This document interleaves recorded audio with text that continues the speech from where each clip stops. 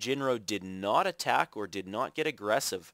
And now that the Ravens are no longer in play, the army for Whitera is able to move out and maybe do some damage. We've got a single siege tank here trying to rain some fiery death down on the assimilator and gold mineral patches, but it looks like he's going to drop 4 zealots off and make quick work of this tank.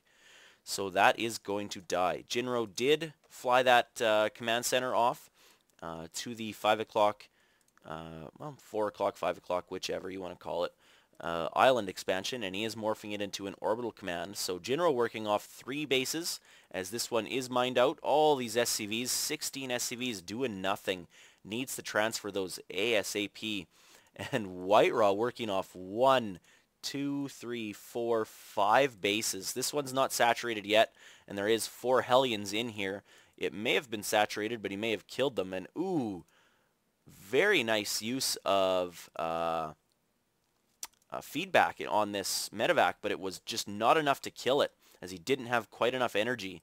So the Hellions unload and the medevac retreats.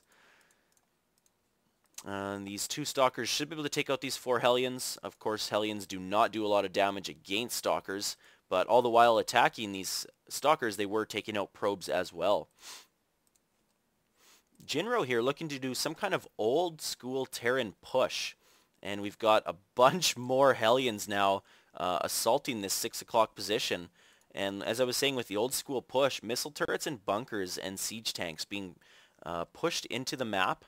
And oh, what do we got up here? We've got, oh, sorry I missed this one, guys. We've got some forces of Whitera. We've got an Archon, a couple Zealots, and there was a High Templar here as well, being used or utilizing this warp prism and warping in those units. But Jinro was able to bring up his siege tanks and combat that. More forces of Whitera being pushed down. Psystorm going down on these siege tanks. Unfortunately, Psystorm is not very effective against tanks, and it probably did more damage to his Zealots than the tanks. Void Ray out on the field now getting taken out, and at this time we do see Dark Templar cleaning up the rest of this assault of Jinro's on Whitera's 6 o'clock base. At the same time, Whitera's pushing in on this planetary fortress. Unfortunately, even with 3 Immortals and 2 Stalkers, they are not going to be able to take down this planetary fortress, especially with all these SCVs repairing. And SCV's even trying to repair these Hellions and fend off this attack as much as possible so that he can bring some reinforcements in. And it looks like these Marines are caught up here. Now the Hellions are caught up. None of these units were attacking there for a short minute.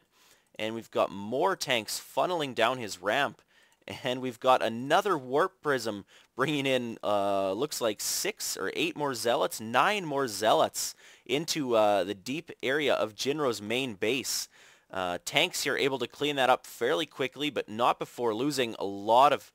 Ooh, bad choice there, sieging those up, as of course they cannot attack the ones close to them, and that actually... Oh, no, it did not. I thought it may cause Jinro to actually lose that battle, but he didn't. So he was able to fend this off, of course, with the planetary fortress. And factory coming out here too. Oh, and I wasn't watching the production tab. Hopefully you guys were. And we do see a mothership now on the field. And he does have enough energy for mass recall. That's probably what we're going to see. We have a missile turret here. He sees the missile turret and chooses to move back. And at the same time, Liquid Jinro trying to take this 6 o'clock natural expansion. But the Protoss Whitera is able to fend it off with a bunch of Zealots. And all these probes going to die a miserable siege tank death while this Void Ray tries to take out the siege tank. So lots of action going on in this game. I have to admit this is fairly epic so far. Excuse me. Whitera bringing in a bunch of more units here. This looks to be what he's going to be doing. He's probably going to move the mothership somewhere in the middle of this base where there isn't a turret and do a mass recall. You see he is bunching up the units here, warping in more. He's probably going to bunch them up even more, and the mothership is now moving in. And are we going to see it? Come on. Yes, I do not. Yes, mass recall. We don't see this very often, and it's going to cause me to lose a little bit of FPS right now just because of all the units transferring. But all these units are cloaked. We've got 7 High Templar, 12 Zealots, and of course 3 Stalkers with this mothership. This is going to clean up most of this base. Unfortunately, Jinro's forces are all out of place. He's got a few Vikings, but these Stalkers should be able to focus down the Vikings so that the Mothership can stay alive and keep his units cloaked. Mothership needs to move a little bit more into position to keep these Zealots cloaked.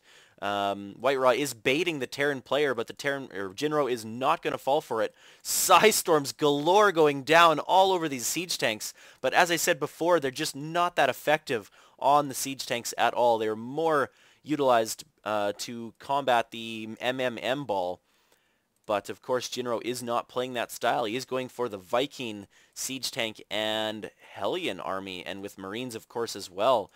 This Mothership is going to go down to the Viking fire, and he does have enough energy for a mass recall, but he didn't use it again. He just didn't have the force for it. And it looks like Zealots are cleaning up this expansion here, morphing it into another planetary fortress. If this planetary fortress gets up and enough SCVs can get here and able to repair it, they may be able to hold it off. But unfortunately for him, there are 6 Void Rays, and we are now getting the Flux Veins. I believe it is just about finishing. Yes, Flux Veins for the Void Rays, enabling them to attack much faster and move a lot faster. Siege tanks are getting cleaned up. High Templar and Zealots still available, and Jinro is going to GG out. So very epic game, lots of action. I know I probably missed a few things, but hey, when you have guys playing with an average of 110, 120 APM on such a big 4-player map, it's really easy to miss a few things.